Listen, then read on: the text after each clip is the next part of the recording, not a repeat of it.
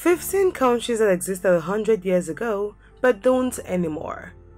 From the collapse of ancient empires to the renaming of exotic places, the map of the world looks very different now than it did a century ago. There's nothing quite like the bragging rights of a new exotic stamp in your passport. However, that won't be happening with the following countries, which as of astonishingly recently, no longer exist. If you're new here, welcome. Be sure to subscribe and turn on post notification so you don't get to miss out on any of our subsequent videos. Whether they lost wars, were adopted by other countries, or simply got forgotten, here are 15 countries that ceased to exist in the 20th century. Number 1. Yugoslavia. 100 years ago, World War I wreaked all kinds of havoc on the borders of Europe. Yugoslavia, a southeastern European country, created in 1918 as the Kingdom of Serbs, Croats and Slovens, and renamed Yugoslavia a decade later, united by culturally and ethnically diverse territories that were part of the former Austro-Hungarian Empire. The new nation included the current states of Slovenia, Croatia, Bosnia, Herzegovina, Serbia, Montenegro, Kosovo, and Macedonia. But Yugoslavia was headed for more strife in the 20th century. Broken up and occupied during World War II, reunited under a communist leader post-war, followed later by fighting during the 1990s. Now that the country is officially no more, much of the region is experiencing greater peace.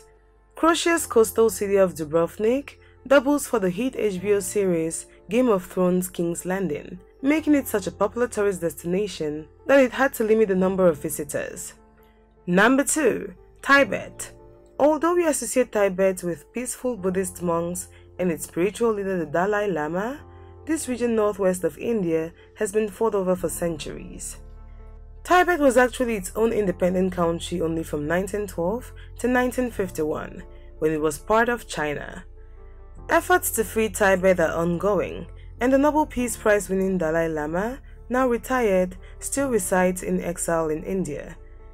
The country is also a destination for adventure seekers and mountaineers because it contains the highest point on Earth, the nearly 30,000-foot Mount Everest, which lies on the border of Nepal. Number 3. Neutral Moresnet. Never heard of Neutral Moresnet? You're not the only one. This minuscule country of not even a square mile was carved out of an argument between the Dutch and the Prussians.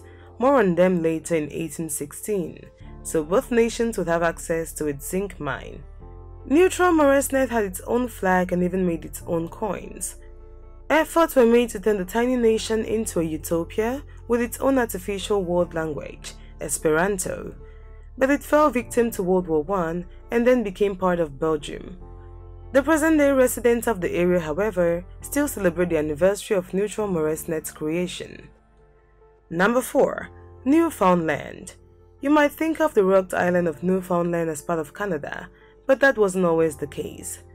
The island off North America's northeastern coast was also previously a British colony, but its isolation created a culture distinct from the surrounding region.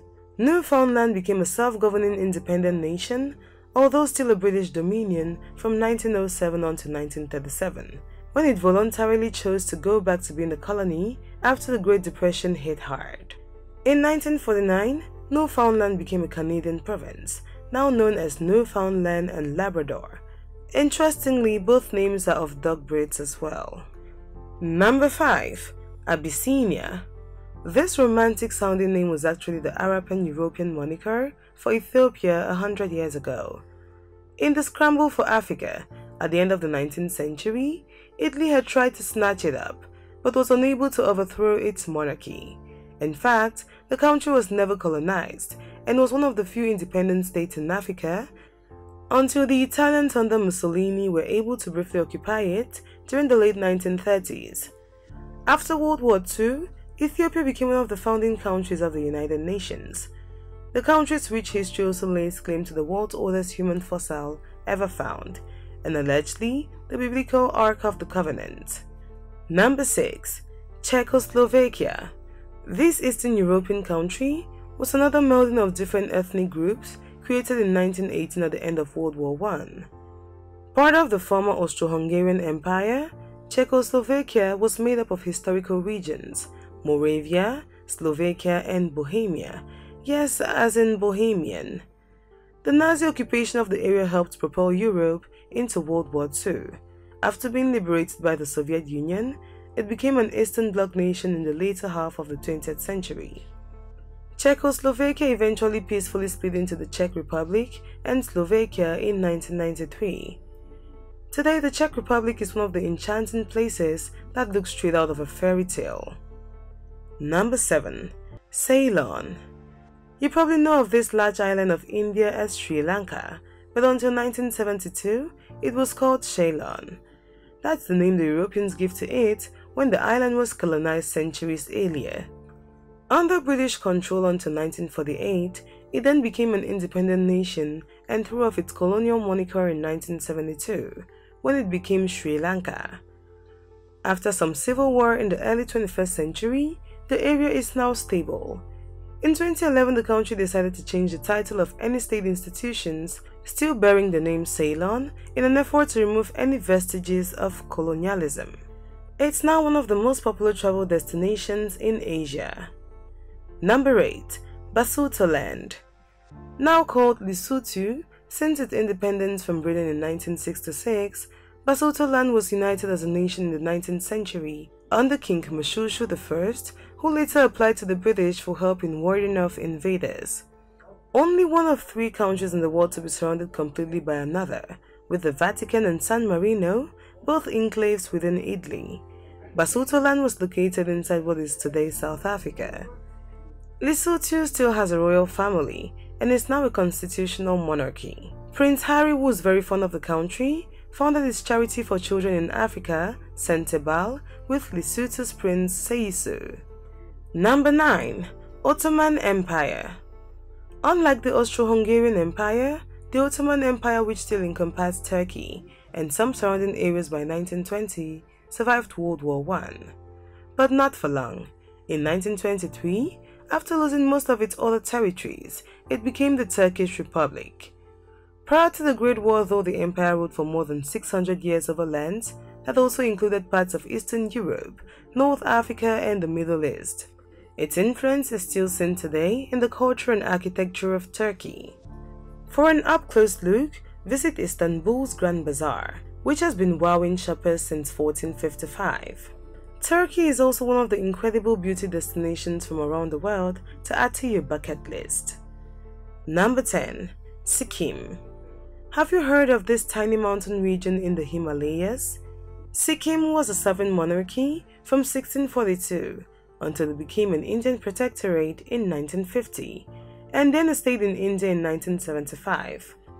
Also bordering Bhutan, Tibet Autonomous Region of China, and Nepal today, Sikkim is dominated by snow-covered mountains, which the people revere as both a god itself and the home of gods.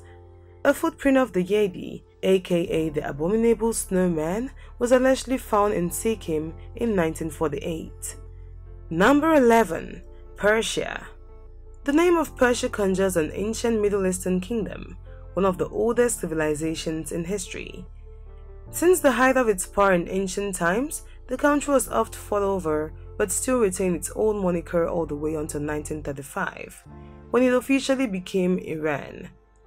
Today we mostly think of Persia when speaking of Persian rugs and Persian cats, but its culture is alive and well. Unfortunately, continuing unstable international relations are keeping Americans from visiting. Still, Iran's Lat Desert is one of the most extreme travel adventures in the world. Number 12. Siam. Anyone who's seen the musical The King and I might wonder where on earth the king of Siam, the real-life King Mongkut, who ruled from 1851 to 1868, actually lived. The answer? Present-day Thailand, whose new name was adopted in 1938. Never colonized by Europeans, Siam was an absolute monarchy. After unrest in the 20th century, Thailand is now a constitutional monarchy. Thanks to its hundreds of islands, clear water and gorgeous coastlines, Thailand is a popular tourist destination today. It's even home to some of the most amazing beaches to add to your bucket list ASAP. Number 13. Prussia. You heard that right, not Russia, but Prussia. This country, which encompassed land in Central and Eastern Europe, including present-day Germany and Poland, existed in some form all the way on to 1947. The Kingdom of Prussia enjoyed much success in the 18th century, but started to lose its territory in the 19th, until the unification of the German Empire placed the Prussian king at its head in 1871. Although it's a little complicated where Prussia ends and Germany begins, the defeat of the empire and the abolishment of the Prussian monarchy after World War I extinguished its influence. But Prussia continued to exist as a German state until the land was divided up and the name formally dismissed after World War II, erasing it from the map forever. Interestingly though, the descendants of the defunct monarchy continue to carry their titles. Prince George Friedrich Ferdinand of Prussia is the current head of the former ruling family. Number 14. Zanzibar. The islands of Zanzibar, an archipelago of Africa's east coast, sound exotically alluring. The name probably makes you think of spices, explorers, and adventure, and for good reason. The area was once an important trading locale and was established an independent sultanate in the 19th century.